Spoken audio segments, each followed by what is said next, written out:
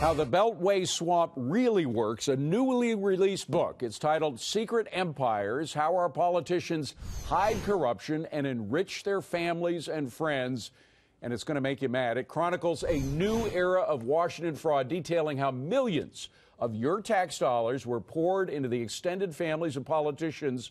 And get this, while they were helping our international competitors, folks like the Chinese, pull America's factories, capital, and our own secrets away from our own shores. Here now is Peter Schweizer, the author of Secret Empires. Peter, great to see you. Number 3 on Amazon. Yeah. Congratulations. Thank you. Let's first talk about a Chinese company, because this really, I mean, it's bad enough when American companies have their hooks in our politicians, but when it's a Chinese company, there's a company called Wanchong. Yes. They're supposed to be a private company, but they're not. Right. They're really connected. And there's A123. Now, this is a company you might remember. It's a battery-making company based in Cambridge, Massachusetts. They were getting a lot of money, over $200 million from the Obama green policies. And the Wanchong company, this Chinese company, wanted to buy A123. Take it away from there. That's right. Wanchong's this company. It's got deep political ties with the Chinese state. A123 is not doing well. There are American companies that want to buy this battery company because they've got advanced technologies. Wanchong wants it because they want to take the technology back to China. Lots of red flags. Well, Wanchong plays it smart. They forge a consulting arrangement with George W. Bush's uncle, with a former mayor of Chicago. Mr. Daley is on the payroll. And they essentially grease the skids in the Obama administration so they are able to apply and get this technology and bring it back to China. And just to remind the viewers out there, if you remember the Solyndra disaster, A123 was kind of like that because they had a lot of problems. They got over $200 million, as I said. But also this Chinese company was getting our tax dollars. How did that work? That's right. And that's precisely what happened. And this is the problem. It illustrates the problem, David, is that they juice in with political people in Washington, D.C., of both political parties oftentimes, and they use it to grease the skid. So A123, which had this unique technology that was funded in part by taxpayer dollars, ends up being sold to the Chinese. The deal gets approved. Joe Biden is somebody who advocates on this behalf, and there's an interesting question there because his son Hunter was actually a creditor for A123. So there's these interesting commercial ties, and it shows sort of the corrupting influence. And at the bottom line is the deal went through, even though a group of bipartisan senators tried to stop it, tried to stop CFIUS. We remember them from the Uranium One deal. Right. But they eventually went along with it.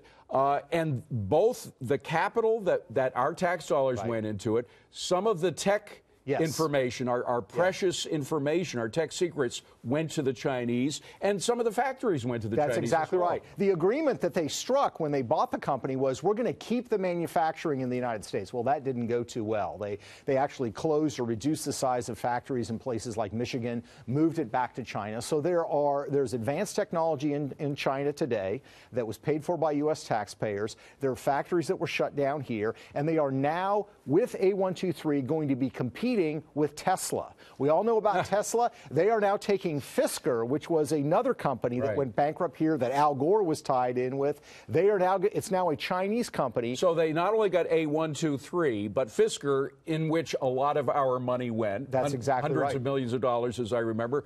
They also got Fisker. That's right. They got all of the secrets that went along with that company. All right, very quickly, you mentioned briefly that there was a connection not only with the politicians and this company, but with the family of the politicians.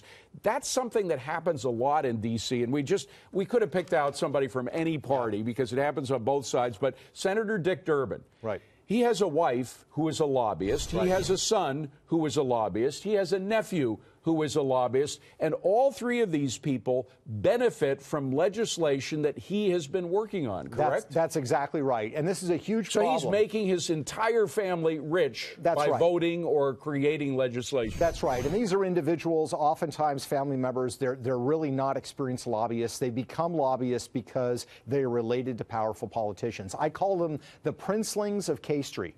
You know, we talk about China and the princelings, the children of Communist Party bosses who get juiced into deals. Well, guess what? We have American princelings. And on Capitol Hill, there was a study done that said 1/3 of the U.S. Senate that's about 33, that have at least one immediate family member of a senator who is a registered lobbyist. And that, David, does not include those people who are working in government relations but are not registered as lobbyists. So it's a massive, massive problem. By the way, the last time you and I talked, we were trying to get this legislation through that would prevent insider trading by politicians. People like Nancy Pelosi's family, et cetera, benefited from doing some of this. Any luck there at all? Well, we passed the Stock Act, but here's the problem. A lot of people said it was watered down. It was watered down. It was passed because everybody was upset. 6 months later, bipartisanship, Democrats, Republican, the Obama White House basically gutted the bill. So who said bipartisanship is dead in Washington? When you take away a perk, or a self-enrichment tool that both parties like, they can suddenly come together. So they come together when you're trying to drain the swamp. They come together like magic. The name of the book is Secret Empires, and it's not so secret anymore thanks to the great work you do, Peter. Thank you, Congratulations. David. Number 3, hopefully it'll be number 1 soon. Well, thank you, David. I appreciate it very much. Appreciate you coming on. Peter Schweizer.